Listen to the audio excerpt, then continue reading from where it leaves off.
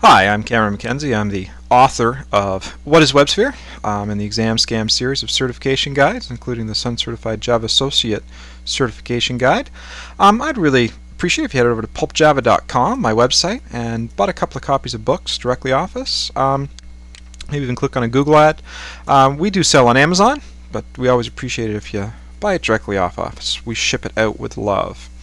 Anyways, one of the things that I wanted to do right here was actually demonstrate the idea of servlet listeners and lifecycle listeners and context listeners that are available with J2EE and the Servlet API. What I'm going to do is I'm going to create in my web module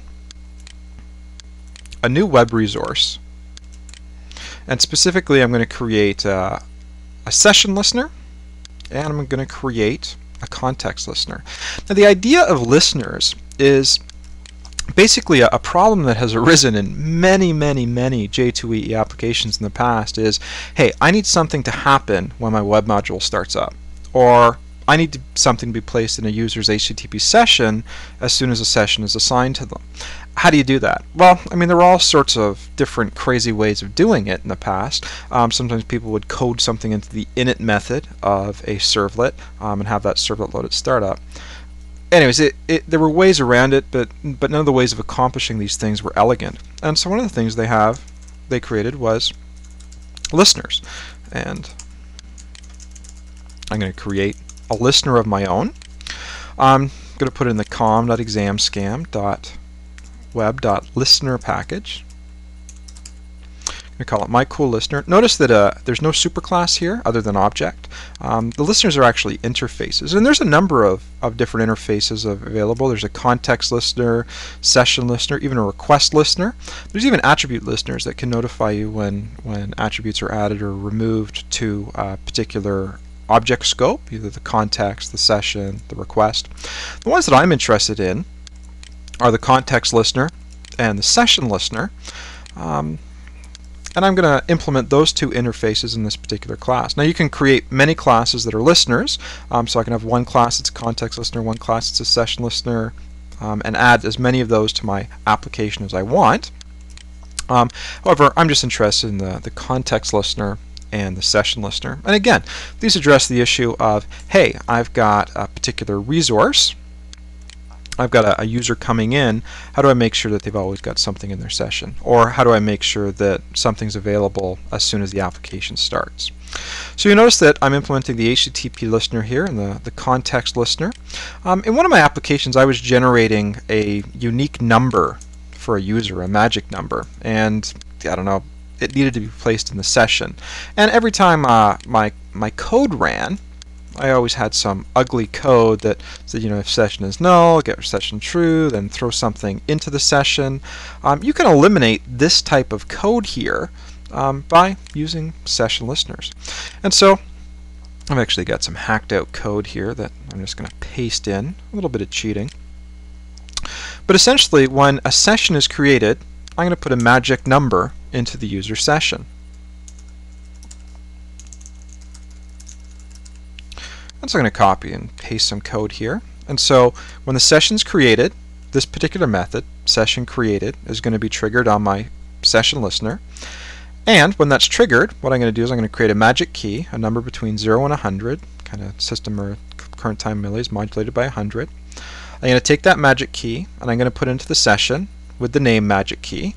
And I'm going to do print out, hey, session initialized. And so that's something I can do when a session is created. Who knows, maybe even when the session is destroyed, I'll print out something like, hey, session destroyed. I'm just going to put annihilated in there, but I don't know how to spell annihilated, so session destroyed seems fine for me. Also, I want to do something when the context is initialized, and the context is really the application itself. Once the application is loaded, and what am I going to do here? Well, what have I got canned? Well, it looks like I'm going to put a timestamp into the context. Okay, and that's available to everybody. So right here, the servlet context is initialized. Now notice it's not the context that's passed in, it's actually servlet context event that's passed in. You can then ask the event for the context and then do anything to the context that you want. I'm going to put a timestamp in, java.util.date, call that timestamp. Maybe even do a little printout and say, hey, the context was initialized. And so that's it. That is how you create a listener. Now, one of the things that should be mentioned is that part of the Haitian voodoo that makes this work is an entry in the web.xml file.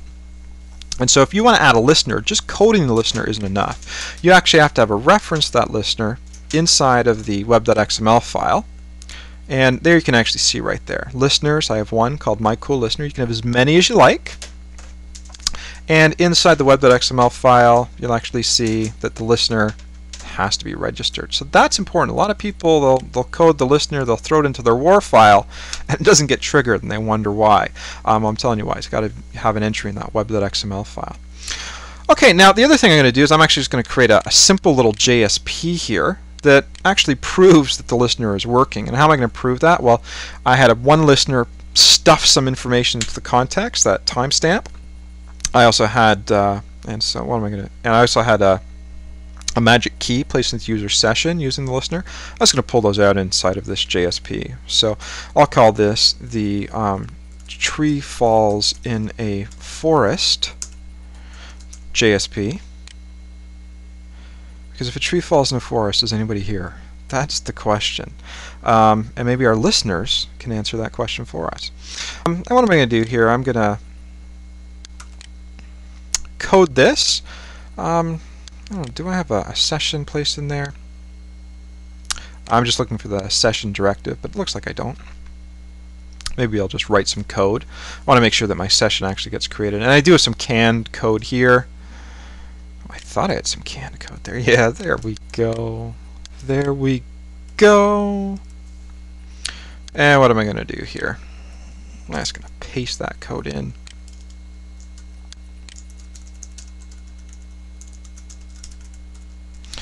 Just like to have some printout there.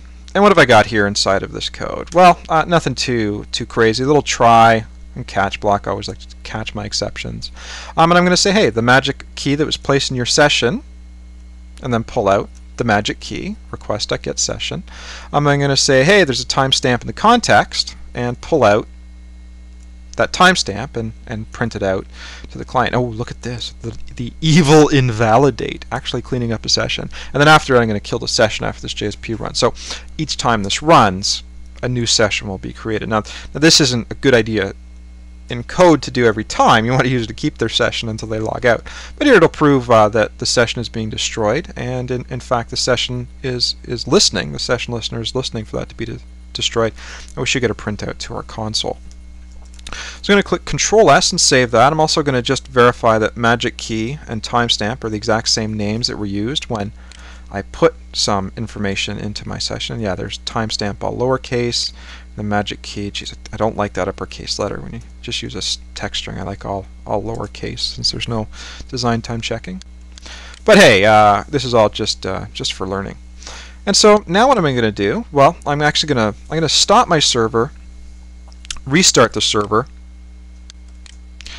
and then test this application.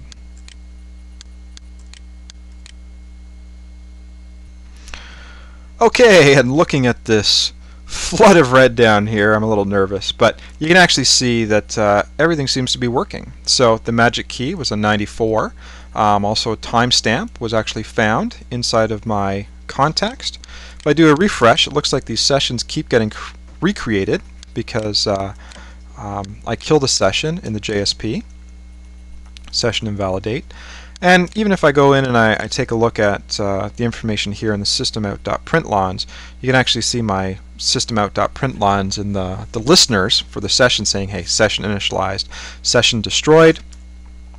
I'm not too sure what that exception is up top there. But certainly the listeners are running. I was actually just looking for the little output that says for my context listener, but I'm not too sure if that's going to be found in the oh, well, there you go, context initialized. It is found in the test environment. So and that's actually the output that comes from the MyKewlListener. Where is the MyKewlListener? MyKewlListener. And there we go, context initialized. So indeed, everything seems to be working properly.